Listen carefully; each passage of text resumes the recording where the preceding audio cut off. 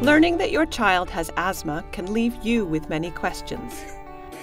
This video will show you what asthma is, what asthma medications do, and how to recognize and prevent asthma symptoms.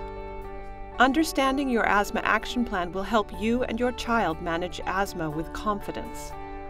Keeping asthma patients well and out of the hospital is everyone's goal. If you have questions after this video, please discuss them with someone from your healthcare team. As we breathe, air flows in and out of our lungs through airways. People with asthma can have problems breathing because the airways become swollen because of inflammation. Mucus plugs the airways, and muscles around the airways tighten. When this happens, it's hard to breathe. This is when your child will show asthma symptoms. Your child may feel short of breath or have chest tightness, wheeze, cough, breathe faster than normal, wake up at night with trouble breathing or coughing, have trouble breathing when they run or play. Older children may start avoiding sports, or using the blue reliever inhaler more often. Your child may also show signs that they are working harder to breathe. See how she is breathing fast and the skin pulls in between her ribs when she breathes in.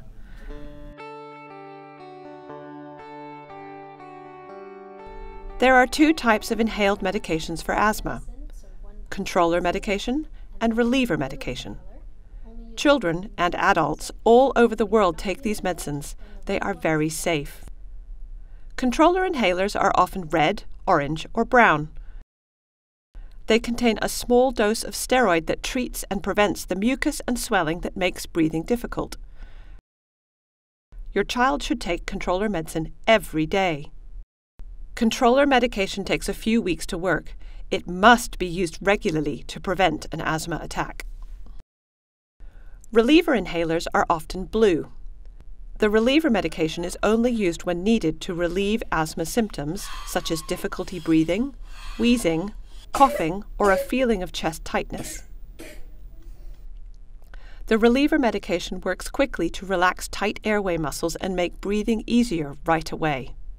Reliever medicine does not stop airway inflammation or prevent asthma attacks. It does not keep asthma under control. Your child must take controller medicine every day to prevent asthma symptoms.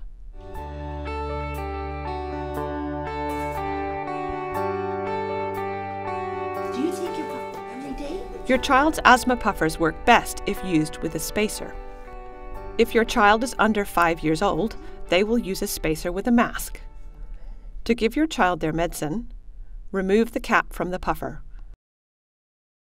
Shake the puffer for 15 seconds, then put the puffer into the spacer. Cover your child's nose and mouth with the mask. Avoid their eyes. Make sure there is a good seal on their face. Press the top of the puffer once. Have your child take 6 to 10 slow, deep breaths. Watch the valve to check if they are taking a breath. Repeat the whole process again if your action plan tells you to. After your child takes controller medicine, rinse their mouth with water. Children 5 years or older usually use a spacer with a mouthpiece. To take their medicine, your child will remove the puffer cap, shake the puffer for 15 seconds, put the puffer into the spacer, put the mouthpiece into their mouth and breathe out fully. Press the top of the puffer once and take a deep, slow breath in through their mouth.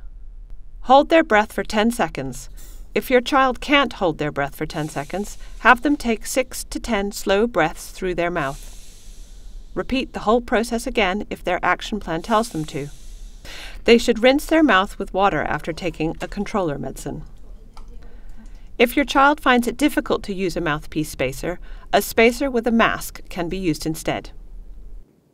It is important to know when to refill your child's controller prescription. Ask your pharmacist or another member of your healthcare team how many doses are in the inhaler. Make a note of when it will run out, either by writing the date on the inhaler or putting a reminder in your calendar. Clean your child's spacer with warm, soapy water once a week. Let it air dry. Do not use a towel. Make sure the spacer is fully dry before using it again. Triggers are things that can make asthma worse. Colds trigger most asthma in children. You and your child can make sure their lungs are ready when a cold strikes. Follow your asthma action plan and make sure your child takes controller medicine every day. The flu is more dangerous for children with asthma.